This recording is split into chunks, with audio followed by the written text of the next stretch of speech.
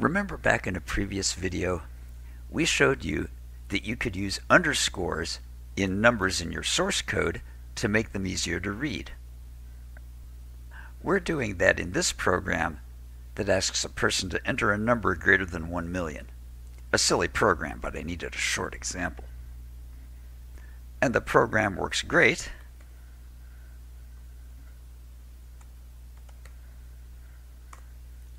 Unless, when we run it again, the user decides they want to enter a comma in their numbers.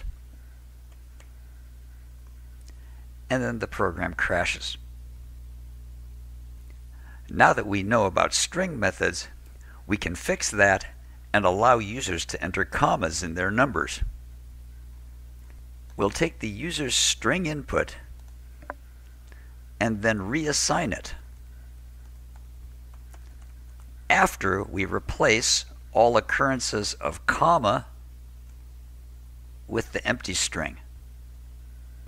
And now the program allows numbers without commas and with commas.